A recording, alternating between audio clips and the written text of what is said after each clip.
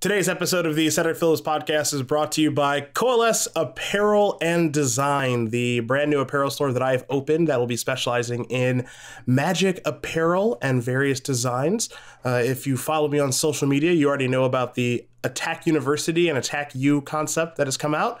Put up a little poll earlier this week about the Simic concept that we are working on, and the Demir concept is already underway. So 3 of the 10 guilds down, and it looks like 7 more to go. But we're going to have a lot of collaborations and projects that are coming out with Coalesce Apparel and Design. You can find those Attack University shirts on my Twitter at Cedric A. Phillips, but also at the Coalesce website at coalesceapparel.shop.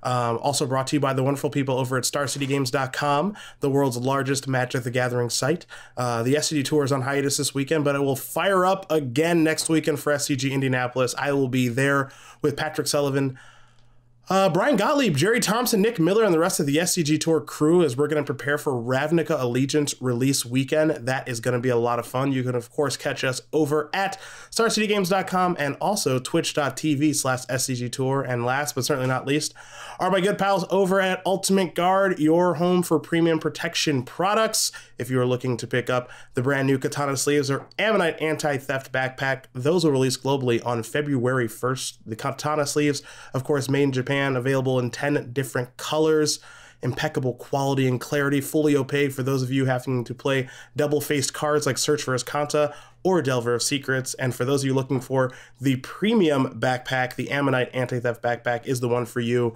Make sure you follow at Ultimate Guard on all social media and ultimateguard.com for more information. With the sponsors out of the way, yes, sponsors of the podcast, I now have to talk to you about the 2 people I'll be interviewing you very quickly in Dom Harvey and Tariq Patel. These guys are number 1 and 2 on the SCG Tour leaderboard, and as you will find out over the next handful of minutes, that is absolutely no accident. Jewel Vera gonna play us in, and then we're talking with Dom, we're talking with Tariq, we're talking the leaders of the 2019 SCG Tour leaderboard.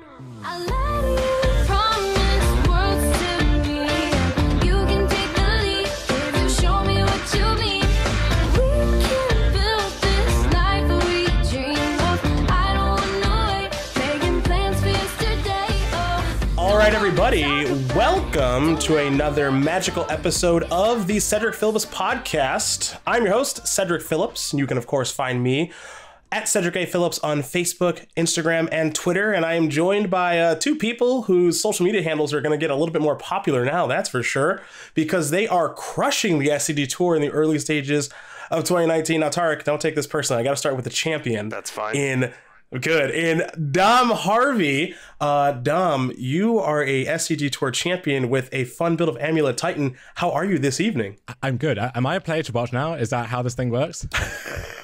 Yes, you are definitely a player to watch now. You're going to be on all types of leaderboards now, so congratulations. Beautiful. And I believe Tariq is not a big social media guy, so if you want to take his clout and send it my way, that's fine. Hit me up on Facebook, at Dom and Harvey on Twitter is what we're going with for right now, but yeah, it's good to be here. I was a big fan of Sed Talks back in the day, and there's a new sign on the door now, but kind of the same premise as I understand. So good to be on this side of the microphone. Awesome. Definitely on the same premise. And trust me, my man, you've earned your way here, and we will definitely get into that over the course of this podcast. Now, Tariq, it is now your turn. I know, second place 2 weekends in a row. You suck, dude. You know, if you're not first, you're last, right? That's the famous adage. But honestly, you can't complain about 2 seconds back to back. So I'm pretty happy with my performance overall. Nothing to be sad about, that's for sure. As I know, this podcast will likely go live on Wednesday. We're recording this on a Monday evening here, 7:12 in Seattle, Washington. They're on the East Coast, so 10:12 over there. Dom had mentioned before we started recording that he is refreshing the homepage of Star City Games quite a bit. Wants to see his name on top of that leaderboard, eh? You don't have to expose me like that, but yes, I am. I'll be just being brutally honest. Hey, I know Abe Corrigan, Ethan Gajewski, and Luke Feeney. They're on top right now as I look at it. I got the website open, of course. But eventually, we're going to have Dom and Tariq right there. And to your guys' credit, you guys are 4th and 5th place right now. So 1st and 2nd won't be so bad, right, Tariq? No, not at all. And while we're at it, I do want to give a shout out to our other teammate, Omar Belden. He did a lot of work in Columbus, and he's not here with us today. So just before we shout out, a big shout out to him and a big thank you to him. And I've actually played against Omar before. Good guy, obviously a very good Magic player. Yes, for sure. Yeah, Omar's more the quiet type, and he doesn't go on these just maniacal expeditions to opens in Massachusetts or whatever. But if he was joining us traveling around, he would be up there with us for sure. He's the quiet assassin that doesn't get the credit he deserves. Well, I don't know. Maybe that will change. We'll have to find out. But where we're gonna start, honestly, is we want you guys to become more familiar with the Magic audience right now. As I mentioned, when this thing goes live, you'd be 1 and 2 on the leaderboard. Tarek, I'm going to start with you. Who are you? What do you do? What kind of Magic accomplishments do you have? What do the people need to know about you? Yeah, for sure. All right. So my name is Tarek. Hello, to begin with. I'm originally from Toronto, Canada, Ontario. Lived there my entire life, born and raised. Was strong in the Magic community for a couple of years. Previous accomplishments have to be, I've topped actually 5 SCGs now, including 1 invitational, but never really made a deep run at the Pro Tour or anything like that. Took a couple years off, went to medical school. I'm currently living in New Jersey in a town called Morristown, outside of the Bearded Dragon. They're now my local family, and I play Magic outside of New Jersey now. I've been living here for the last 4 years now, so I'm like half Canadian, half American. That's not a bad place to be, but if you had to side with one, probably go to Canada. Canada's pretty great, and America's an interesting state right now. Let's call it that. Yeah, for sure. Without making this too political of a podcast. Dom, introduce yourself. Tell us who you are outside of the guy finding teetering peaks off of Primeval Titan. Yeah, so in case you couldn't tell, I'm not really from around these parts. Got the accent thing going on, but I moved from England to Toronto at the end of September and have just been diving into Magic and everything else really since then. And basically all aspects of my life have just improved massively since I moved. Canada is great, as you put it, and Magic's no exception. I within a few weeks of arriving here, top 8 at a 5K, then top 8 at a 3K, then made top 16 in the Invi, and then we had the back-to-back this past 2 weekends. So kind of on a high right now in Magic and in everything else. Well, you are definitely on a streak. You too, Tarek. This has been an impressive run, and I want to get into that. I want to start talking about SCG Columbus, the team tournament. You guys obviously teamed up with Omar, as you mentioned, get second place, lose in the finals. Obviously, your goal is to win the tournaments, and Dom, we'll get to your win here as we make our way through the podcast. But let's talk about the team tournament, and Tarek, I'll start with you. Talk about how the team came together, how the decks came together, what the plan was, all of that good stuff that led you guys to second place. Yeah, for sure. So it's actually a fascinating story. So as Dominic mentioned, just a couple of months ago, he was living in England. As you know, I currently don't live in Toronto anymore. So when Dom moved to Toronto, he was active in our local scene up there in Toronto. In Toronto, Face to Face has their own kind of closed circuit, closed series going on that hold local 5Ks, local 3Ks every couple of months. As I was browsing through the deck list, I actually came across quite an interesting take on KCI, a deck which I was playing at the time currently. Having some ties back home in the Magic community, including Edgar, who's been my friend for years, Dilks, etc. I asked about Dominic, because when you see a deck list like that, you don't really know anything behind the deck list. You don't know the type of player who's piloting the deck, and I really wanted to vet the person before I kind of jumped in and picked up a deck that I had no idea about. So reaching out to my friends back home in Toronto, I heard of this British kid that came over and was topping everything in sight, and he was playing extremely solidly. And the words of my friend back home were good enough to get me interested. So I ended up adding Dominic on Facebook. I reached out to him, and we kind of chatted about KCI for a couple of weeks. I liked the way he thought. He seemed like a very intellectual type of person. And every year when I go home for Christmas to see my family, I usually hold a Christmas get together where, all the local Magic players in the greater Toronto area kind of get together at my house. We cube, we hang out, we do fun stuff like that. And I invited Dominic along to kind of meet him and get to know him. At the time, we were also making plans to go to SCG Columbus, and we needed a third, and Omar was there as well. So that's how the team of me, Omar, and Dominic kind of came together. And anybody who's played in Toronto knows that everybody in that group is such a tight player. Like everybody, even if you've never really heard of them, they're very solid Magic players through and through. I almost akin it to, I don't want to say like the Canadians are like the Japanese, but a lot of the culture is very similar in that I really believe that skill breeds skill, and when you have a lot of people so close together, a lot of people learn off each other very quickly. So anybody I would have probably picked up would have been just as good, but everybody in our group is solid. So that's how our team came together. Fast forward a week, we're in SCG Columbus, and the rest is history. Dom, you're starting to make a name for yourself with innovative takes on established strategies. Obviously, Ironworks, your take here with Sword of the Meek and Thopter Foundry, not traditional, not what we've been seeing Matt Nass, Sam Black, and many others putting up the victories with. Explain to me how you came to this build of the deck and why it might be the right thing to be doing. So I've been playing Magic for a long time. I started back in Betrayers of Kamigawa back in 2005. So I just have a lot of history seeing how formats evolve and seeing how decks pop up and then change over time and the lessons that you can learn from that. And I was playing Thopter Depths and Extended back 8 or 9 years ago now when that was a big thing. And so there were a few lessons there. Firstly, that Thopter Sword is great at just steamrolling any kind of fair strategy. It just makes it look like a joke. But then also that if you can take a deck that has this cohesive game plan and graft another plan onto it that has different strengths and weaknesses without sacrificing too much in the process, then that's a great recipe for success. And so you look at that KCI list, you think he took KCI and added Thopter Foundry to it. It kind of went the other direction. I was looking for a good shelf for Thopter Foundry and realized that KCI already was the best deck in the format, potentially broken, which I'm sure we'll get onto in a second, and shores up a lot of those weaknesses. So with Thopter Foundry, anything that cares about playing to the board, you dominate, but then anything that goes over the top is an issue. So Storm or KCI or Tron or whatever, and you want something that can race them, and KCI already is the best deck in the format at doing that, and also wants to play a bunch of Ichor Wellsprings and Terrariums and Chromatic Stars, which are just free food for your Thopter Foundry if you don't have Sword yet. So that seemed like a match made in heaven, and as soon as I tried it, I was in. And I'm not going to say it's strictly better than regular KCI, but it's performing very well for me and continues to this day. This is interesting. So you playing Thopter Sword, Thopter Depths, back in the day it was called DDT. Jerry T did a lot of work on that deck, obviously. And that was a deck that won a lot of PTQs back then. That was actually a deck that I used to target with Dredge back then. This is all dredging up old memories. Now I got 9th place at Grand Prix Oakland, where that deck was very big when I played Dredge that weekend. And obviously being good friends with Jerry, I knew how much he was working in that deck. And Jerry is kind of a master of tuning, but also taking two concepts and putting them together. And I have this giant smile on my face right now because this actually makes a lot of sense, and I'm surprised no one else has thought of this. Your explanation makes so much sense on why this is a thing that people can do and having it be a backup plan or plan A. And what also kind of makes this interesting to me is, the people who are listening to this podcast, I mean, DDT and that deck, that was like 8 years ago.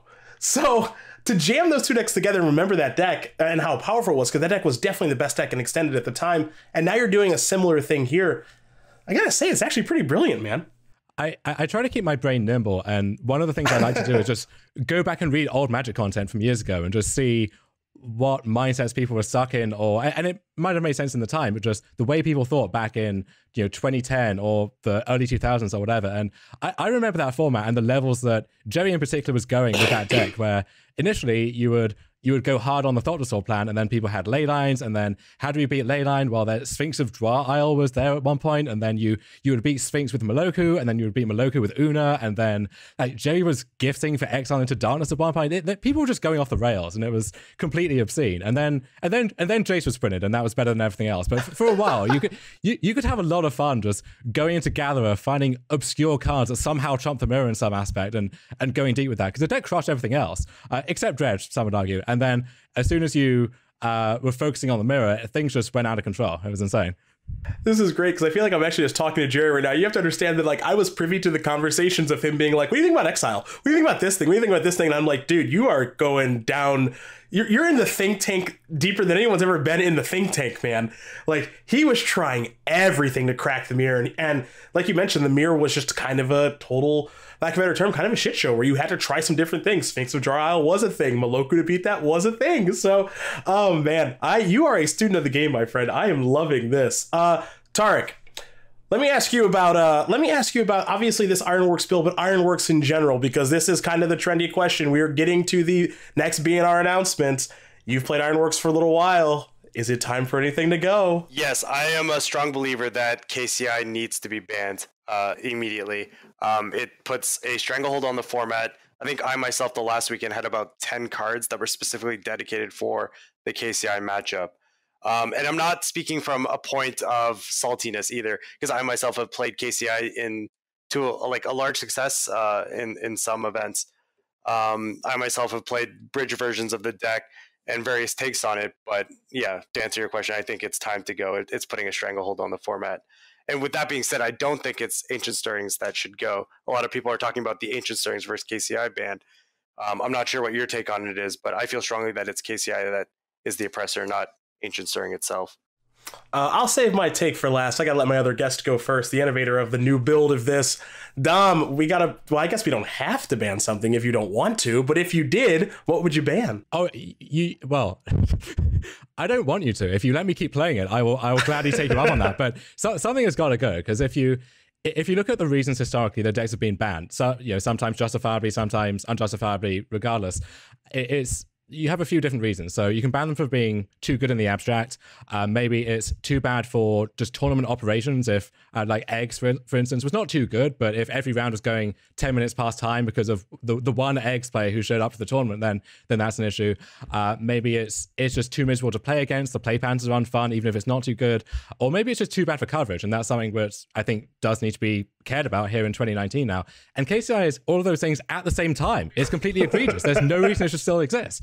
And I know that it's easy to look at the results where there were 3 Phoenix decks in the top 8 and it crushed the modern challenge at the same time, whatever, and think that that's the problem instead, and KCI is fine, but it's not. And this will be a sore on the format for as long as it's allowed to exist. And I think you have to take the nuclear option. I think you just have to ban KCI, because if you kill Stirrings, I think Mox Opal would do it too, but if you ban Stirrings, you ban Trawler, if you take the approach they took with Amulet and you leave it in the format in some form, some like weird mutation will arise in a year and just take over again, and it will continue to be a problem. I'm all for banning exactly Car Clan Ironworks and nothing else. As good as Mox Opal is, and as good as Ancient Stirrings is, if you ban Stirrings, you're also icing like 3 or 4 different decks, and I don't think you want to do that. And then the same thing can be said with Mox Opal. Right now, I do agree that Mox Opal is a very, very, very good card. Sam Black and my deep analysis at Magic Fest Oakland said that Mox Opal has been the most powerful card in Modern for as long as it's been legal. I'm not sure that I agree with that, but it does enable some very good decks, and I think this is the best Mox Opal deck that we have seen. But that said, like, Mox Opal in various affinity shells or Mox Opal in Lantern, like, yes, it's good, but I think it's at its most egregious here. And if we just want to wipe, this deck and Ichor Wellspring and Scrap Trawler off the planet, I think you just ban KCI itself and still let people play with their Stirrings and their Moxes. And I don't know, I'm not a game designer. Maybe that's a bad idea, but I still want Tron to be a thing that people can do. I still want there to be Mox Opal decks. Look, I don't have a problem with Tron. A lot of people do. I don't. I don't even think the deck is very good. So, I don't have a problem with it, but, that's just my opinion. I mean, people were calling you Tron guy long after you were off it, right? So you have no horse in this race now. No, I mean, it's funny, like, back when I was streaming, and I think a lot of people forget this, 7 years ago, yes. I played Tron, and also, when I was streaming 7 years ago with Tron, I didn't win anything with it!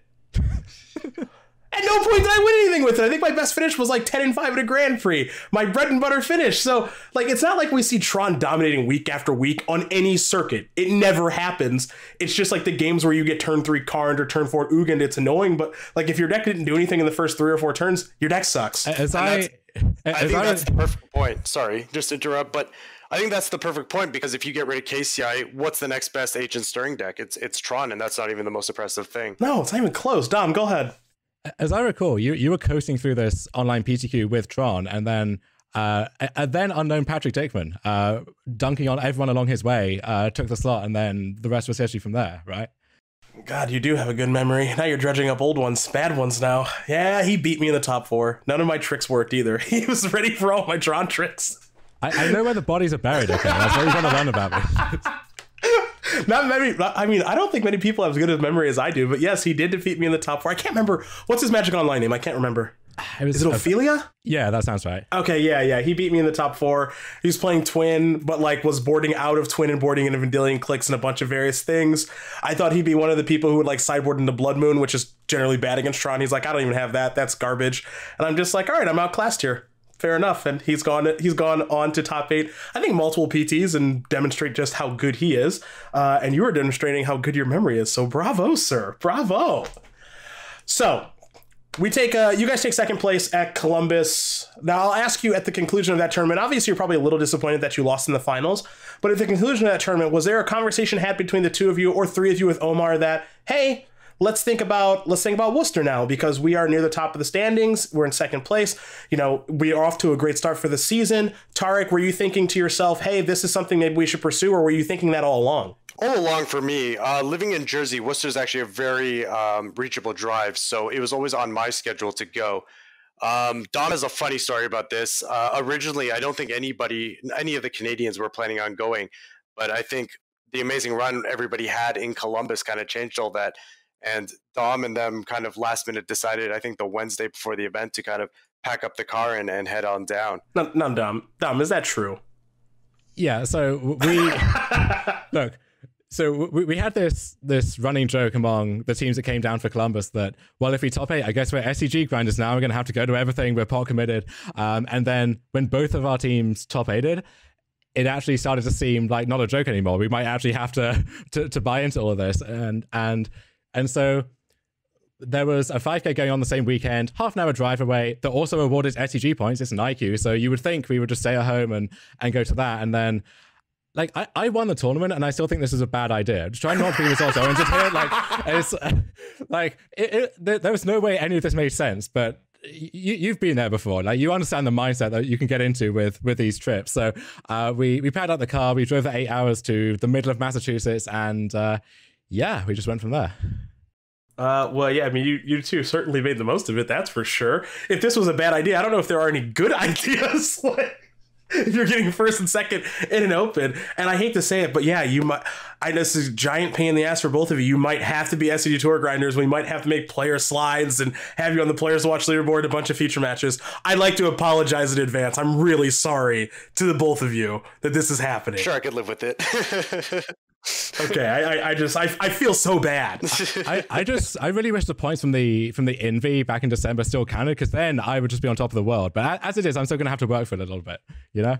Yeah, I mean, you'd have a bigger lead than you already do. I will say that. But we decided to do. I mean, it was a back and forth conversation quite a bit about a points reset and clearing it off and what we wanted to do to make it fair for everybody.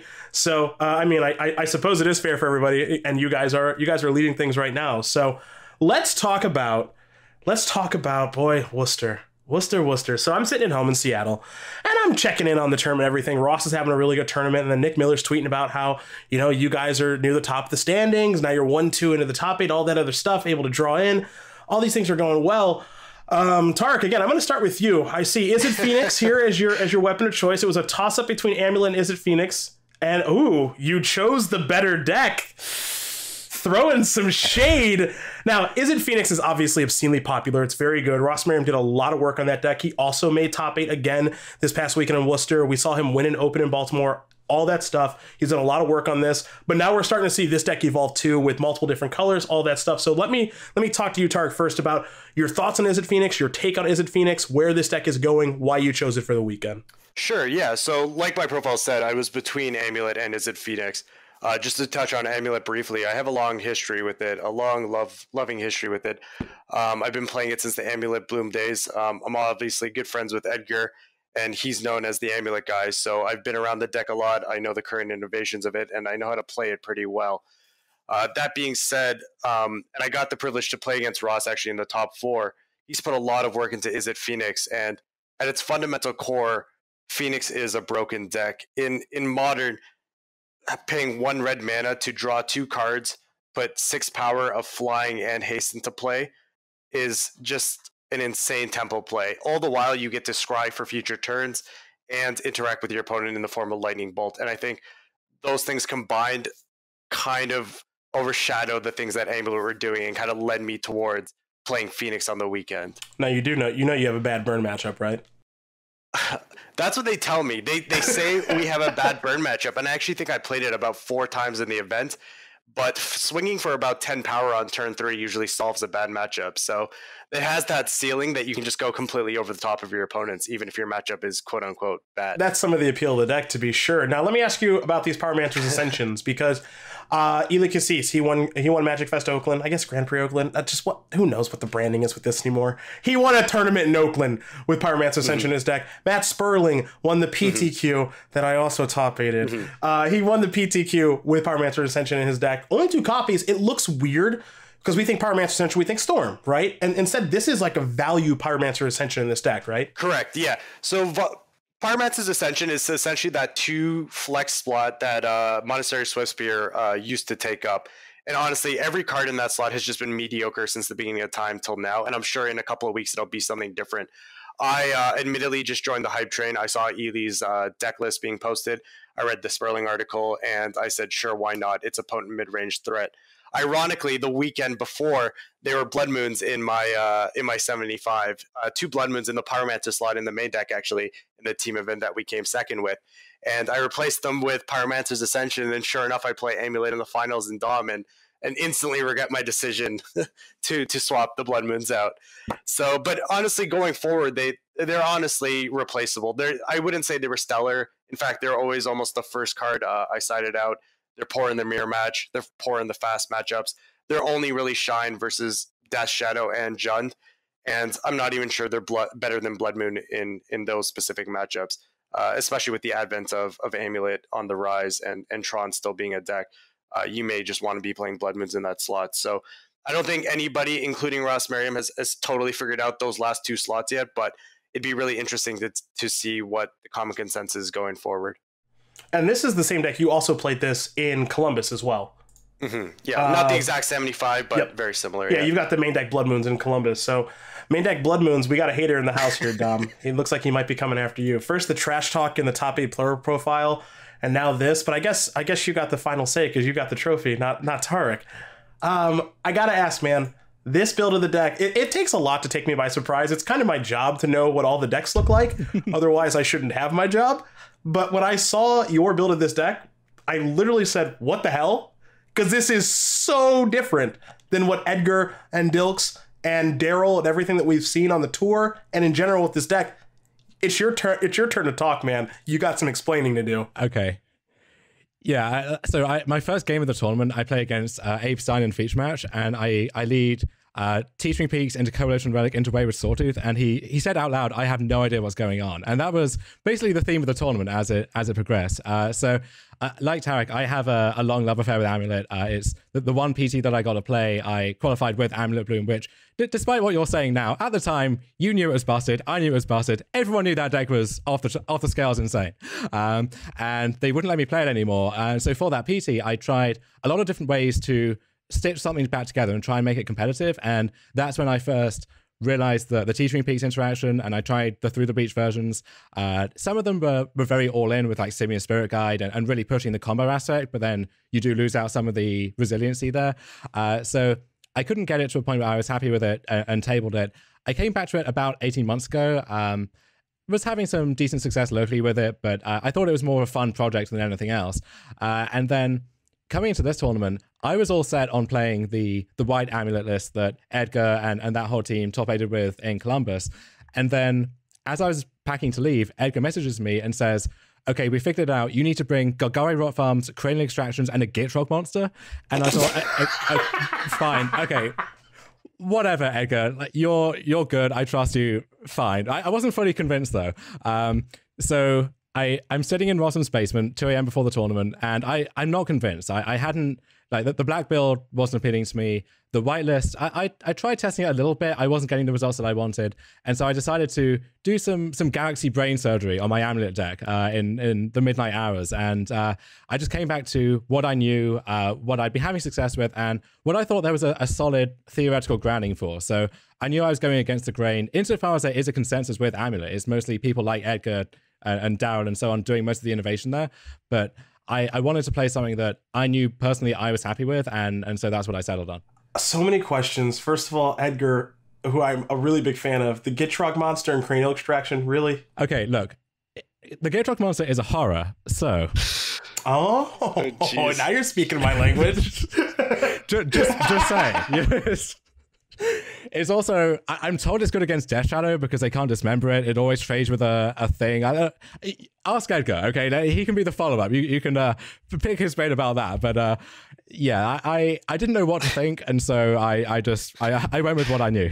Yeah, that'll be, when I do have Edgar on, that'll be a very short podcast. Explain the Gitrog monster. Okay, get off the podcast. That's what that'll be, just so everybody knows when that comes. All right, I'm going to start just firing away the questions because seriously, this deck is just... Okay. Sell me and everyone listening on Wayward Swordtooth, man. Sell me on the dinosaur. Okay, so the stock inclusion in that slot for the ramp purpose is Secure Tribe Scout. Edgar's argument about that was that cutting Scout polarizes your matchups because when you need to go fast, Scout is the best at that. For me, it was the opposite. I felt that with Scout, you're always at the mercy of losing your entire explosive potential to a lightning bolt or gut shot, God forbid, which is just a main deck card in the best deck now, or fatal push, or all of these cards which otherwise would not actually do anything against your deck suddenly can become game-winning spells in the right context. And if you look at the math and how it works out with Amulet and then Scout versus Sawtooth, the only way that Scout is faster is if you have it on turn 1 and then play Amulet on turn 2. In all other contexts, if you lead turn 1 Amulet, turn 2 Sawtooth will get you to 6 or get you to 5 just as quickly. And Sawtooth, he's a big boy. He doesn't get bolted. He just hangs out on the field and mostly doesn't do anything in the early turns, but then it's surprisingly easy to get the City's Blessing and to bless up. So the first match I played against Phoenix in the tournament, I mulled to 4, and I won by curving Sawtooth into Through the Breach on Titan. So got Connie Garden, bounce land, pick up Connie Garden, replay it. That gets me to 10. I can now attack, and now after my Titan dies to the Breach trigger end of turn, I now have this big threat on the board that my opponent has to deal with. And that's... I thought the Breach version was good before, but Sawtooth actually makes it a lot better because now you have this thing that sticks around and does a lot of work after the game's over there. All right. That was a good sell job. You can get yours today at StarCityGames.com. that was a good sell job on the Swordtooth. Okay. The Coalition Relic. Go ahead. All right. So that one, if you have too many of these ramp effects, you have 4 Azusa and then 4 Scout or some mix of Scout, Sawtooth, Explore, whatever, you often get into these situations where you have a surplus of ramp effects, but you don't have actual lands to use with them. And so Relic gets around that just by being a ramp slot in its own right. It gets you to 6 mana by itself, which is the reason that so many people moved off Explore was you need to get to 6 mana on turn 4. And so something that only jumps you up by 1 doesn't do the job. Relic gets you to 6 by itself, or in this version, it can get you to 5 if you don't have a land drop, you still get to cast Through the Breach. It just also does things like it lets you cast a Titan through a Blood Moon. It lets you're a mono green deck splashing Solaria West and Sunhome and Slayer Stronghold. So it fixes your mana at the times when you need it. And you have explosives and cyber cards and other things like that. And then also, crucially, it's another ramp card that you can find off your Ancient Stirrings, because Stirrings in this deck is either fantastic, it finds you exactly the amulet or the bounce land that you need to go off, or it's terrible. It just finds you another land which you didn't need or which won't further your game plan. So being able to more consistently find either ramp in the form of Coalition Relic or threats in Emrakul that you can then Through the Breach makes Stirrings a lot better. And Stirrings is already busted, don't get me wrong. You know, you can have a bad Stirrings deck and it's still a great card, but this adds new dimensions to that card that tie the deck together more. That's Tarek. I don't want to leave you out here because you've played a lot of Amulet yourself. Are you buying into this Swordtooth Coalition Relic stuff so far? I am, actually. I think the Coalition Relic is actually the most brilliant addition to the deck. I think it's borderline genius that he added it. Everything he says actually makes a lot of sense. And, you know, when you first look at something like this, I think it's human nature to look at something different and immediately write it off as not correct. But the more I hear Dom talk about it, the more I hear the reasons behind why he did it. And then being on the first-hand receiving end of his deck, I have to say, you know, if it works, it works. And, you know, the truth hurts regardless of not if you like it or not. So everything he's saying makes sense. And I'm a big believer in Ancient Stirrings into Coalition Relic to ramp you to 6 after 4 mana is you're playing like a 5th Azusa. And I think that's so huge. I think that's actually just really brilliant. And that's just the brilliance of Dom. All right, Dom. I need you to sell me on 2 more cards. You ready? Hit me. Crumbling Vestige. So this is, to me, the most obvious one. This is, as soon as I saw the spoiler in Oath of the Gatewatch, I thought, okay, this card seems tailor-made for Amulet, and I think there's a good chance that I wasn't playing enough, and that there's some build that can play 4 and really lean hard on that, because when this card is good, it really sets you up so nicely. So one of the problems you often have is, let's say you lead turn 1 Amulet, and then turn 2 you have one of your ramp cards. You want to be able to play that on turn 2, but then let's say you have Bounce Land Azusa, but you don't have any more Bounce Lands. You want to be able to pick up the Bounce Lands. You have one for future use if your Azusa lives, but you also don't want to pick it up and then delay your own development in case the Azusa dies for some reason. So with Vestige, you can play Amulet on 1 and then jump to 3 mana on turn 2, because you get the mana trigger when it comes into play, and it untaps from the Amulet because it comes into play tapped, and that's a trade-off. You get to jump up to 3, and then you can keep around the bounce land or whatever it is that you're trying to work around.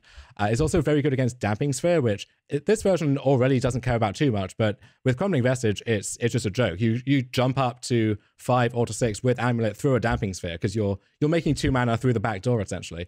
And then also, if you don't have an Amulet, it lets you play a Titan and make mana on the same turn, whether it's to cast a removal spell or to just whatever else you want to do. You can play a Titan, and you're not done yet. You have these other lines. And also it means that if you draw the wrong land at the wrong time, so you drew your Boros Garrison or you drew whatever, you now have more lines open to you where you can get this extra jump of mana in combat to for Sunhome or for whatever else it is that you're trying to do.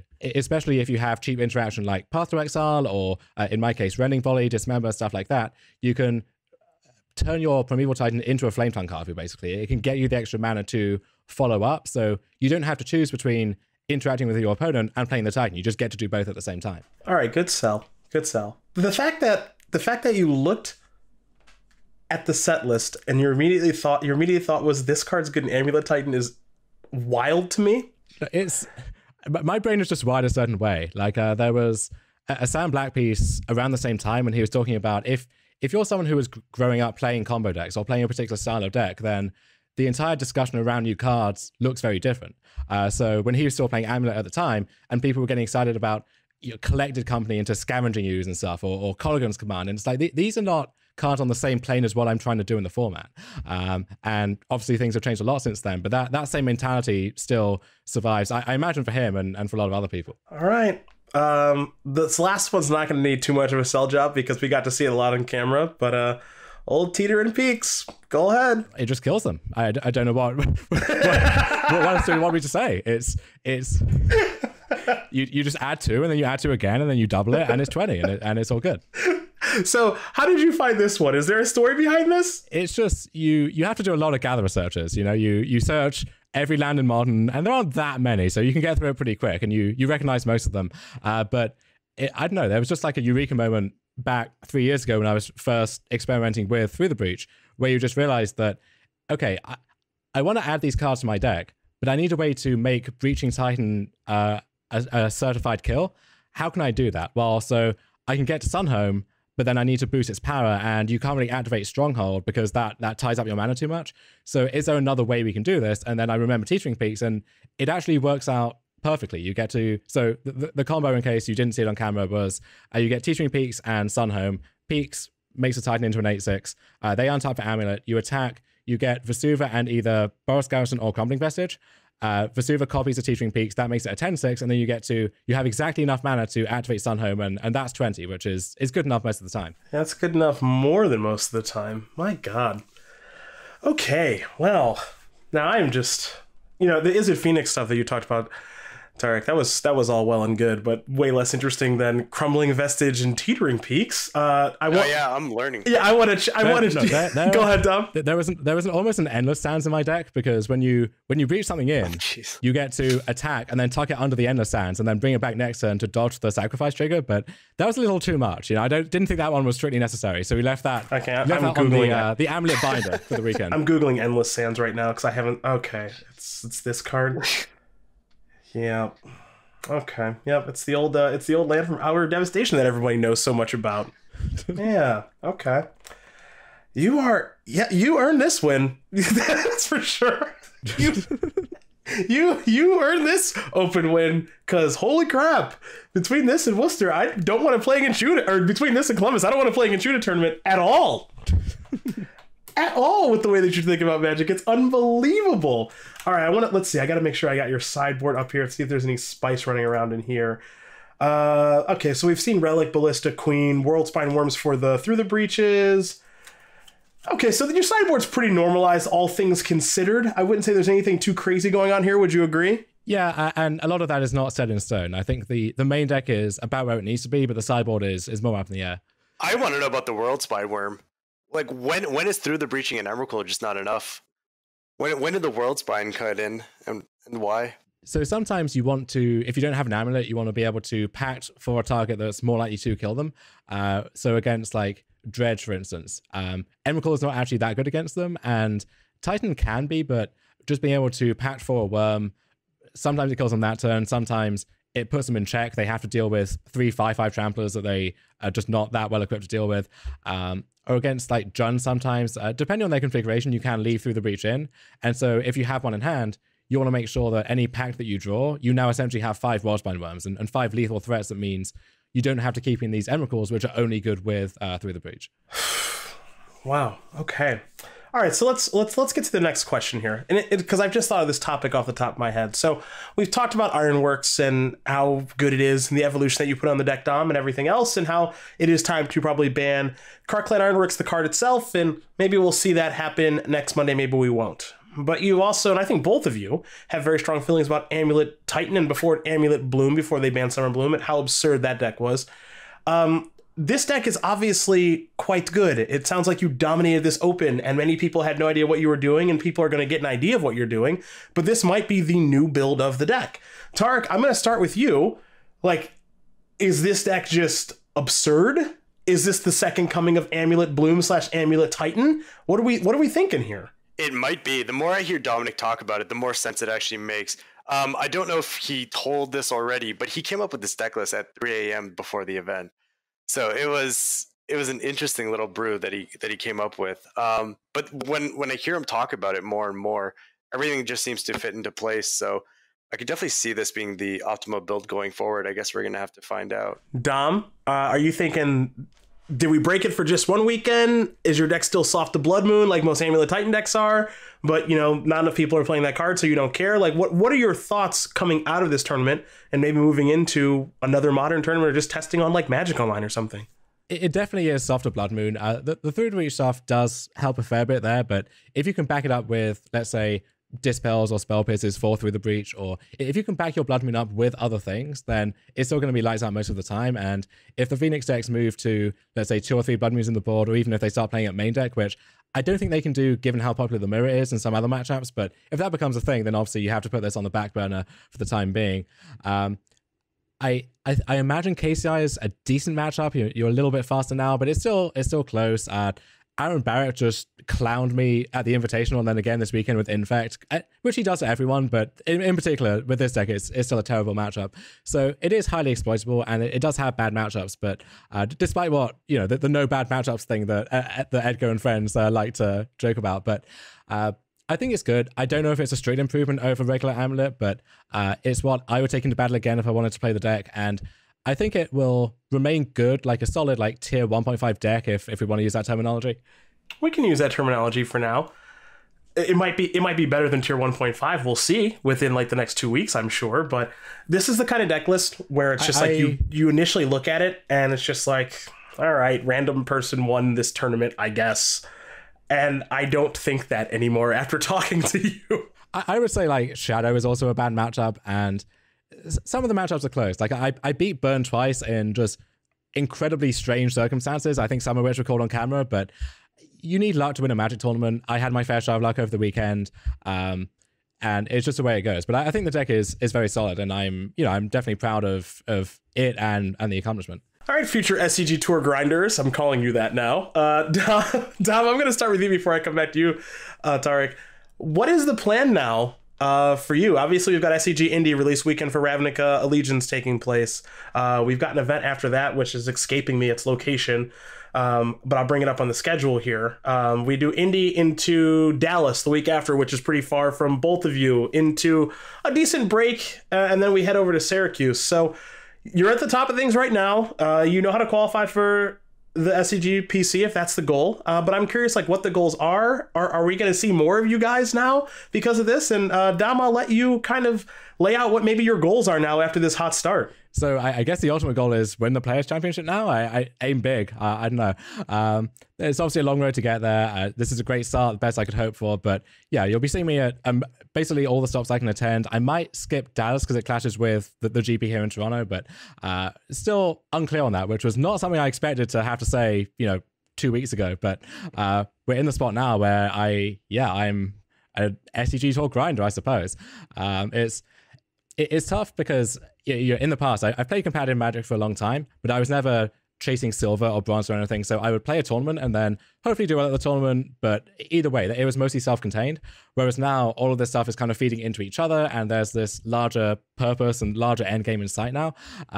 So I'm having to evaluate for the first time, like what level of commitment it takes and what sacrifices I want to make. And given that I've just moved here a few months ago, like my philosophy when I moved was just say yes to everything, basically. Just embrace every opportunity you can and try and meet as many people as you can. And it's been working out great so far, but it's hard to say yes to everything when so much of your time is spoken for with Magic. And I've seen a lot of people I know who are very successful in Magic, but to get there, that's all they do. They work their 9 to 5, they come home, they play Modo or maybe Arena now for 6 hours, and then they go to bed. And then at the weekends, they're traveling to a tournament. And that's fun in and of itself, but everything else then has to compete for the table scraps that leaves behind. And so I'm still trying to figure all of that out, like how much I really want to double down on this. But it feels like if there's any chance to do that, now would be the time. So I imagine that's what I'll be doing. Tarek, you're obviously a pretty busy guy, as we discussed at the beginning of the podcast and a bit before pre-recording. You're like traveling around for some med school type things that I'm sure you can describe here in just a moment. But, I ask you the same question. What are the goals? Where are we going to see you? All that jazz. Yeah, I'm currently in interview season right now. So my schedule is very week to week and filled to the brim. But the current schedule, and I don't know if Dom mentioned it, but Baltimore, I think, is February 2nd and 3rd. I think it's a team open. We'll be there for that for sure. So I'm looking forward to running it back there. Indianapolis and Dallas, like you mentioned, is a bit of a drive for us, so we'll try and make it out, but no promises there. But for the rest of the season, I'm looking at the schedule and it seems pretty manageable. So hoping to go out and make kind of an impact and just kind of continue the run.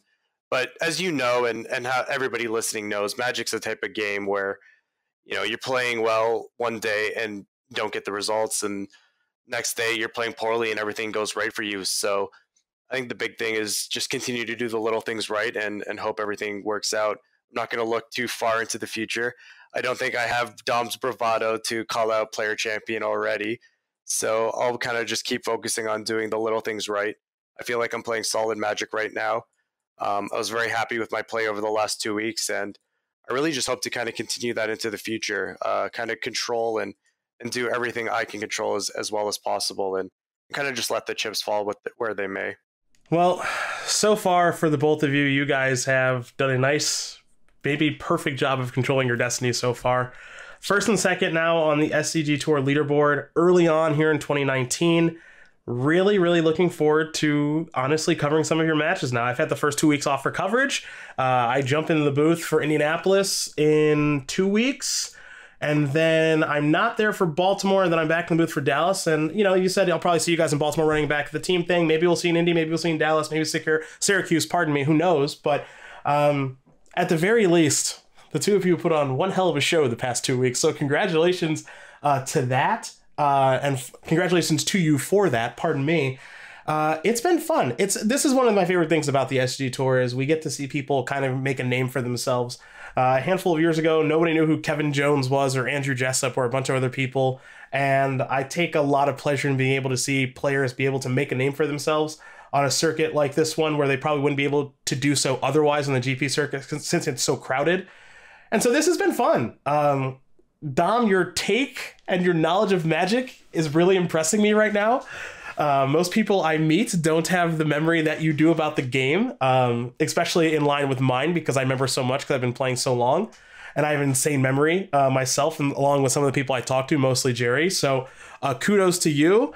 And Tarek, I obviously am impressed with you as well because I think you've really established the ability to play Izzet Phoenix very, very, very well. And I want to get into that very quickly before we put a close on this thing because I know a lot of people are wondering why in the hell you are drawing against Grixis Death Shadow, because when I saw Nick post that on social media, I messaged him directly and was just like, that cannot be true. Yeah. That can't be true. Yeah, so a lot of people have told me that it can't be true. And actually, it wasn't at first my idea. I keep spreadsheets and data of all the matches I play on Magic Online. I think I've played close to about 120 matches versus Grixis Death Shadow and Black-Green decks on Magic Online. And I started noticing a trend that my win percentage was about 10% higher in the Black-Green matchups and about 12% higher in the Death Shadow matchups on the draw. And it's interesting because stuff like this is not always intuitive to humans in general, like why a concept like this would be advantageous.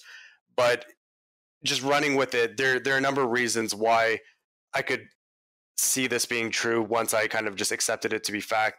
The Izzet Phoenix decks in general play a very like setup, power turn type like game plan, where you spend the first couple turns setting up a big turn 3 where you get a bunch of Phoenixes back, or you flip a thing in the ice, and then set up again for your next power spike turn. So when you play against matchups that have Thoughtseize or counter magic, such as Death Shadow, that really simplify the game as fast as possible, being ahead on cards or having that one extra card really does make all the difference, because it doesn't matter if you get to go first if you don't have the resources to enable the Phoenix, for example. You still need 3 spells during that turn. It's just optimally casting your cantrips plays a huge role on it, but the extra card I found is essential in making the game plan work versus decks that like to simplify the board state very quickly. So we've got Dom over here doing his brewing like crazy with all these weird decks and winning. We got you drawing first in Magic, in Modern, excuse me, not just in Magic, in Modern, the play first format, and you're both stringing together a bunch of wins. Obviously, the two of you are doing something right. And to everyone who is attending SCG Baltimore, beware. Is Omar the third? Undecided yet. We're going to have to see what the travel plans are like for the Canadians. It's either going to be Omar Belden or Keith Capsticks. So one of the two will definitely be there for sure. All right. Well, we know you guys will be there, and we are very much looking forward to it. Now, before we do end this, I'm going to let you do some shameless plugs here. So, Dom, I will start with you again for all your Twitter and social media and everything else, and potentially writing an article for StarCityGames.com. We'll talk about that after the show. Go ahead, shout it out so people can figure out where to find you. All right, so Magic stuff is at Domin Javier. Everything else at DomHRV. I'm on Facebook, always happy to talk about either Amulet or just Magic in general, anything else with people. So don't hesitate to reach out if you have a question or anything like that. And yeah, that'll do it.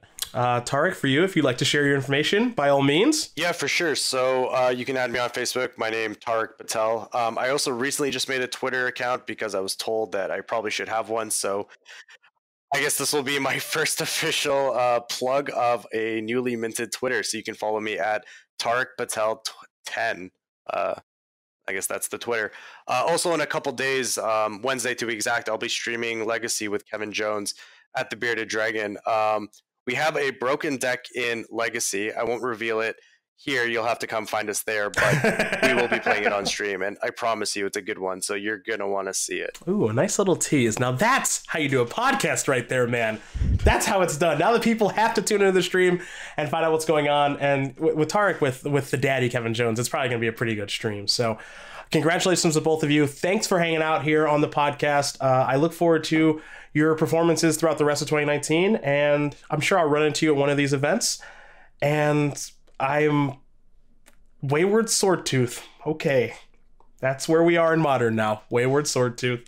Congrats once again to you, Dom and Tarek. Thank you for having us. Thank you. It's been a pleasure. Well, everybody, I hope you enjoyed what was a very fun episode to record with Dom Harvey and Tarek Patel, two players who are really beginning to make a name for themselves on the SCG Tour and Magic in general. And if you took anything away from that, like I did, boy, this Dom Harvey fellow, he is not afraid to go outside of the box with his build of Ironworks and now this crazy, obscure build of Amulet Titan.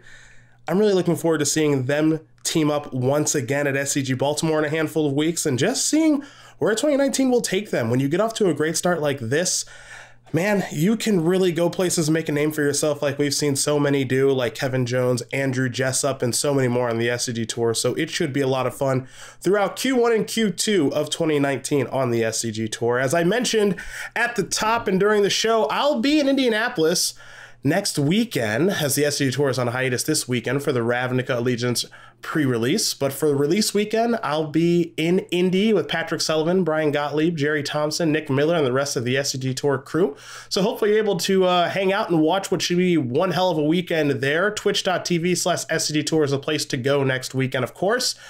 Boy, what else is there? There's a lot in my life, as most of you guys do know. You can, of course, find me on Facebook, Twitter, and Instagram at Cedric A. Phillips. Also on Twitch, too, since I've begun streaming again. Also, twitch.tv/Cedric A. Phillips. Got to be on brand, you know that. I mentioned Coalesce at the beginning. I'll mention it at the end here as well. CoalesceApparel.shop is the brand new shop that I have for Magic apparel and design.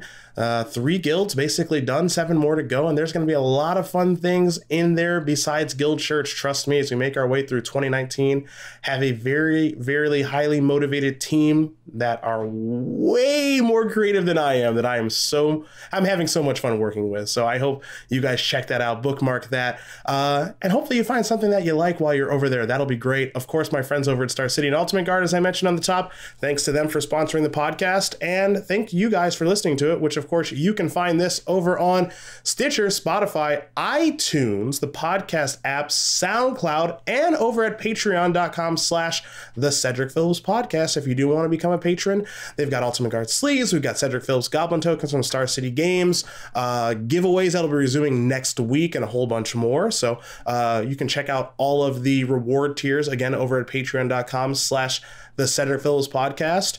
And I think this is the last one because I've already done enough shilling for the day. If you like what you listen to, of course, you can leave a review on iTunes. Reviews do help, and I do check them out. So 5 stars would be dope. But if you hated what you listened to, I guess you can leave a nasty rating of 1 star and tell me I'm the worst. But reviews are good no matter what. So if you have the time, please leave one, and it'll be much appreciated. Later this week, looks like it's going to be some NBA talk with me, Joe, and some of the guys in my group chat on Facebook. And then next week, going to be coming back with some more Magic conversation to lead into Ravnica Allegiance release weekend, some more wrestling because we got to preview the Royal Rumble, and then maybe a little surprise that I don't want to give away just yet. Either way, thanks for listening, and congrats to Dom Harvey and Tariq Patel on kicking ass so far here in 2019.